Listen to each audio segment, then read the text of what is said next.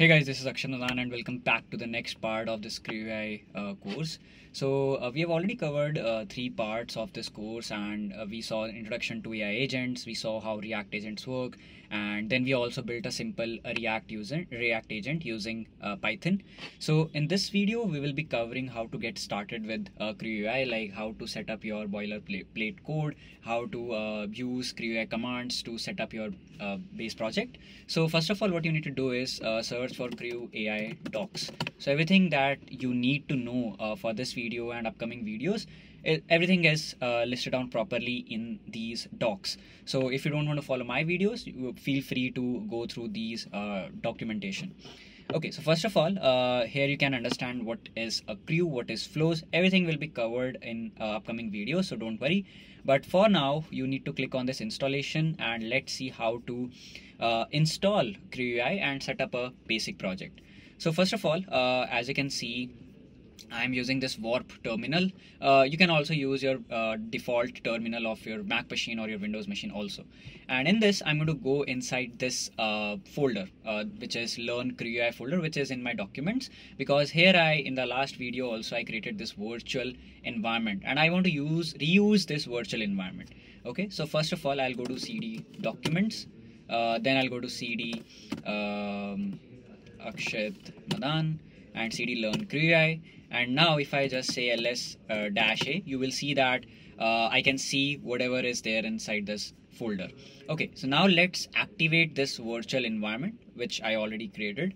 So for that, you what you do on Mac is source venv/bin/activate, and if you hit enter, you can see that my virtual environment is activated. Okay, let's just clear it, and you can see my virtual environment is activated. Now whatever I'm going to install will be installed in this virtual environment itself, not globally in my computer.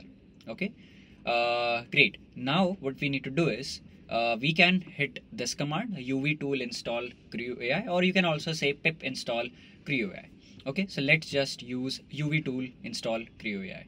But to use UV, you need to have UV in your system. Okay, but what exactly is this UV? So UV in Python, let's just search on internet. UV is a fast new Python package and project manager built using Rust, designed to replace the Unify tools like pip, tools, pipex, poetry. All of this, you can just instead of all of these tools, you can just use UV, one single tool you can use. Okay, so let's just install UV. So as it is suggesting me the command for macOS, I'll just copy this and paste this. So this is going to install my UV, and after that I can use UV for installing Python packages or defining all the packages that my project needs and installing all the packages all at once. Everything will be done using UV. Okay, so this is done. Now what I can do is I will run this UV tool install CrewAI. So I'll just copy this and I'll hit this command. CrewAI is already installed, so I already installed CrewAI in my virtual environment, so this is already installed. Perfect. Great. Now let's just create a CrewAI project. So for that, we have been given this command. So let's just copy this and let's just paste this, your project name. So this is a basic CrewAI project, so I'll just name it as basic CrewAI and I'll hit enter. So as you can see now, CrewAI command I can use in my system, right? If I would not have installed CrewAI and UV, then I could not use CrewAI command. Great. Now it is asking me which provider I want to set up. So I want to make this course free of cost. So I'll not use OpenAI, because for OpenAI APIs and API keys you have to pay. So let's just use Gemini, which is free of cost. So I'll enter 3 number because 3 is for Gemini over here. So I'll just enter 3 and hit enter. Now which model I want to use? So I'll use 1.5 Pro you can use, or 1.5 Flash. So let's say you 1.5 Flash. So I'll just enter 1 and hit enter. Enter your Gemini API key. For now, I don't have API key. I'll go on Google AI Studio and create the API key. So for now, let's just enter and skip it. You can enter it in your environment file also. So this is done. Now if I go back to my folder, you can see basic CrewAI folder over here, and inside this I have knowledge folder. I'll explain the meaning of this and significance of this as we'll move forward in this course. But the most important folder is this source. Other than that, we also have this pyproject.toml. So in this file, you see all the dependencies. So if I work with Python, you know requirements.txt file, right? Where you define all your requirements and dependencies. Similarly, if you use UV or if you use Pottery, then pyproject.toml file is a file that we get, and it has all the dependencies. So you can see we have CrewAI tools and CrewAI and other some other dependencies. So this is the significance of this file.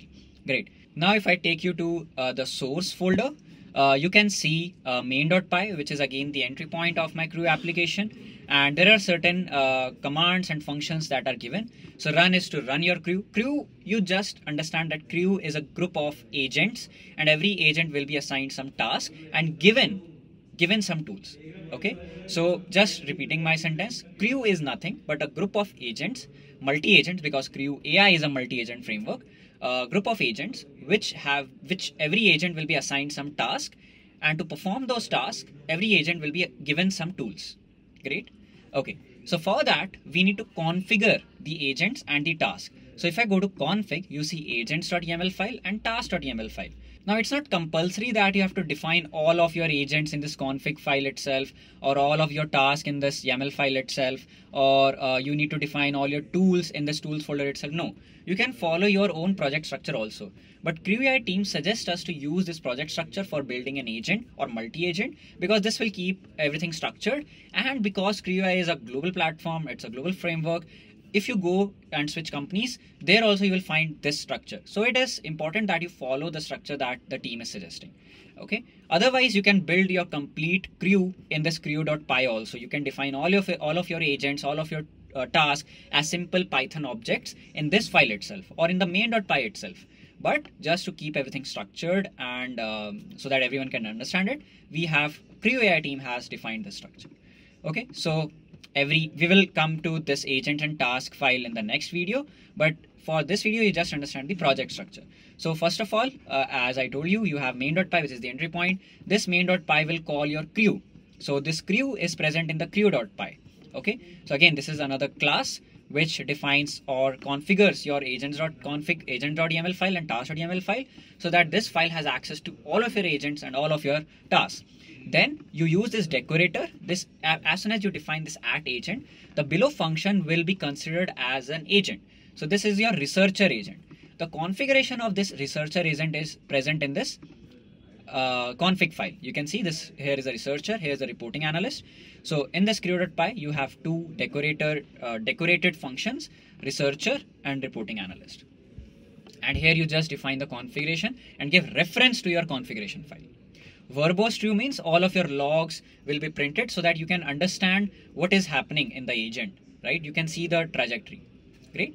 Similarly, you have to define decorated functions. With the decorator, you have to use this task. Okay.